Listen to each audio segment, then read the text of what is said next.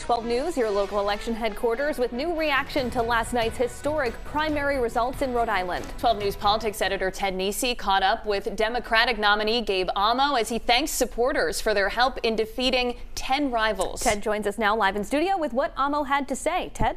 Well, Kim, Kayla, Gabe Amo spent much of the Democratic primary campaign in the shadows of Sabina Matos and Aaron Regenberg, but last night he won a surprisingly easy victory, carrying almost every city and town in the 1st Congressional District.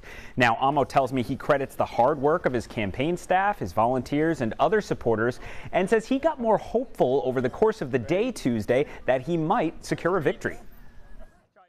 I had a feeling, and I can't say I had any predictions that could be trusted, but when I was shaking hands outside of polling places yesterday and hearing the overwhelming support and optimism for the future that I could be part of for so many Rhode Islanders, that gave me some good feelings.